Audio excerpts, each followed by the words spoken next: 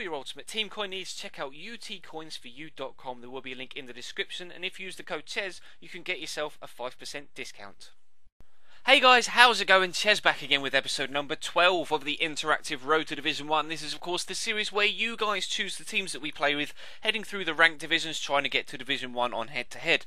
Now before we get really into this episode, I just want to say thank you to you guys, because this series doesn't get anywhere near the views or likes of the career mode series, but you do still show it a lot of support in the comments with loads of suggestions. So I just want to say a big thank you for that. You know, it doesn't go unnoticed, and the support you show this series, despite it not being the most popular, really is appreciated, because I enjoy making it and I'm not going to stop even if it isn't as successful as any of the other series on my channel. I just want to say thank you to guys for showing it the support that you do. And actually there were loads of suggestions for Vitesse Arnhem in this episode, coming from Dan Fitzpatrick, Ahmed Madafra, Mr. FIFA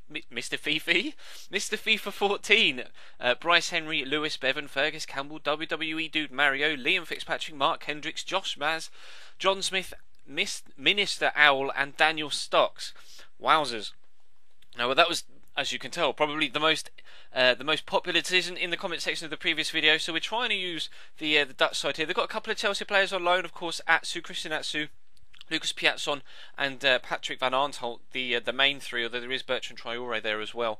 And I'm not sure whether Torgan Hazard's there as well. I may be mistaken in thinking that though. But it was a really dull game, to be completely honest, coming up against the United States men's national team. A team that we did very, very well with a couple of episodes ago, but we were only able to draw 1-1 in this one, and there weren't that many chances whatsoever. As you can see, the entire game, he only had 2, one of which on target, which was his goal, and I only had 4. It was just a really, really dull game. So unfortunately that wasn't too exciting. But in the previous episode, if you remember, with both Manchester sides, we struggled against Real Madrid. And Ian Carney said in his comment, if you can't beat them, be them. So we are going to be Real Madrid in this one. The suggestion comes in from Ian Carney and Eric Hoff, and a guy whose username is NTBSURD. Don't know whether that's a word in your language, but it's not a word in my language, so I'm not going to try and pronounce it.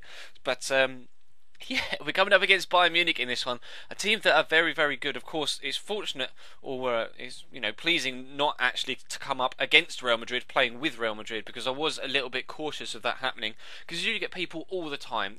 Whenever you use a 5-star team, you just get paired with Real Madrid. It happens all the time. Fortunately, in this one, we got paired with Bayern Munich, but unfortunately, they have Manuel Neuer at the back, and Mario Mandzukic up top, as you can see, put them 1-0 up. Now, Robin and Ribery weren't that much of a problem for me in this game. My main problem in this game was the guy in goal, Manuel Neuer. He made save after save after save for this guy. You'll be able to see it throughout the course of the highlights, but we're actually almost going to go 1-0 up here. He brings the keeper out. Benzema just can't get the turn on him to be able to slot it into the back of the net. But we are going to get ourselves back on level terms here. Benzema gets a lucky rebound back off the defender. Isco makes a lovely run through, darting run from the back of the midfield, and it's a wonderful finish with his left foot, weak foot, up into that top right hand corner, off the bar into the back of the net, and we're back on level terms after half an hour. Now, I do like playing with Isco actually, but it's just a shame that he's only got 3-star skill moves, because if he had 4, I think he'd be so much more effective. But it's a great darting run. And we'll definitely see a couple of replays of that effort, because that was so good. He hit it so true. There's barely any movement in the ball whatsoever. Neuer rooted to the spot. Fortunately, this time he doesn't make a save. But he was going to thwart me again here. Luka Modric, lovely shot from distance. That's destined for the top corner. And it's only another save from the German goalkeeper up to his top left-hand side. Lovely acrobatic save. That keeps me at bay. And you'll be able to see from the stats that are going to come up on your screen that we were most definitely on top in that first half. 7 shots, 6 on target, 1 goal, and of course his only shot was his goal that Mario Mandzukic headed in early on in the game. But Isco plays a lovely ball over the top to Benzema. Nice tidy turn inside the defender and slots it away. Again, Neuer, absolutely no chance, not even bothering to dive. He knows he's beaten when he is in fact beaten. And Karim Benzema puts us 2-1 up just inside the second half. He was going to get off to, he didn't have that many chances in the first half. But in the second half, just his second shot, of course, he scores it. As you may expect, Thomas Müller is pretty good in the air and absolutely dominates Carvajal at the back post. So we're back to 2-2 after an hour. So I made a couple of changes. Brought on Di Maria for Isco, and brought on Yaramendi for Xabi Alonso, who was very, very tired in that holding role. I was playing a 4-1-4-1, which was the default formation for Real Madrid this particular week with the kickoff engine. And it actually performed pretty well. Sergio Ramos coming close there with another good save from Manuel Neuer. We're going to have kind of a spate of different chances here. all in the same clip from corners. Di Maria's going to whip the ball in. Sergio Ramos is going to go up again. It gets cleared almost. It comes to Gareth Bale, looking for that bottom corner, and again Manuel Neuer springs clear to make a decent save. Going to have a third corner. Di Maria's going to whip the ball in. Up goes Pepe this time. It's on target, but it's straight at the goalkeeper. No acrobatic super save to make there. It's just a simple one. Catches it with both hands. But Yaramendi breaks free at 93rd minute. Again, Manuel Neuer makes the save to keep us at bay. Di Maria's breaking into the box. Another strike. Manuel Neuer is there again. Yaramendi's up, but he's offside. The chance goes a begging, and the game finishes at 2-2.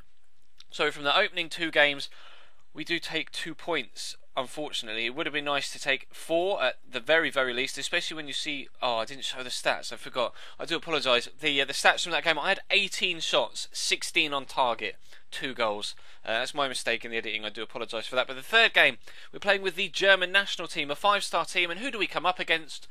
Real Madrid. Now, can we get some payback here? I may call the episode Real or Real Payback. This suggestion comes in from 12 Ain Oates and Brandon Borussia, the German national team. We're actually going to get off to a great start. Philip Lahm, of all players, popping up from right back with a cheeky header inside the opening 25 minutes or so. But he was just going to run straight up the other end. Karim Benzema cuts inside. Decent first effort. Manuel Neuer makes a good save, but he's not OP for me. Of course he's not OP for me. That was a simple second save. It was right next to him, and he decided to dive over it. Gareth Bale puts him back on level terms, and then just a few minutes later, in comes the ball. Decent header clear, drops to Di Maria on the edge of the box, shrugs off one challenge, puts it into the bottom corner, and we're 2-1 down.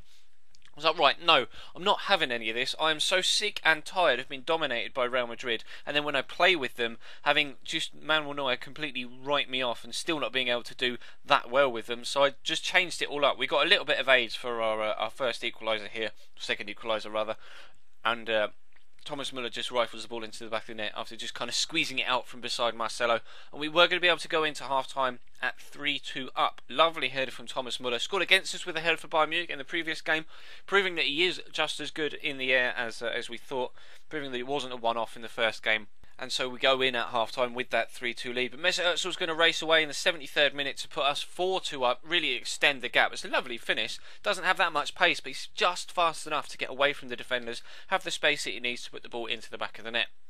A player that does have pace is Sidney Sam. I brought him off the bench to great effect here, putting us 5-2 up, effectively putting the game completely out of reach for the opposition into the 78th minute. And then we were actually going to get a 6th just a few minutes later. Mesut Ozil has tackled on the edge of the box, falls to Sidney Sam, a trickler of a shot, just creeps into the back of the net. Perhaps we were fortunate that it fell to him in the first place, but that brought the rage quit. The guy just didn't want to play out the last few minutes, conceding 3 goals in the space of like 16 in-game wins. So he quit. We take the 3 points, so we take 5 points from this episode. So we're still unbeaten so far in Division 6. Actually, no, that might be a lie. We lost with Man City, didn't we, against Real Madrid? So we've only lost 1 so far in Division 6. 3 wins, 2 draws, 1 defeat. 11 points from the opening 6 games. Now we need 5 for promotion and 8 for the title with 4 games left. So which team shall we use to try and get those points and get ourselves up into Division 5? Let me know with a comment down below, and I will do my best to try and pick the ones that you guys want to see. So that's the end of this video, guys. Please feel free to leave the video a like if you could be so kind. That'd be absolutely superb. If you aren't subscribed to the channel already, feel free to do so. There'll be an annotation on screen over the right hand fist there and in the description. If you don't follow me on Twitter, there's a link to that in the description as well, at Chesnoy Gaming. And if you missed the previous episode, there's an annotation on screen over that left hand fist there to take you to that video. So thank you very much for watching, guys, and I will see you next time.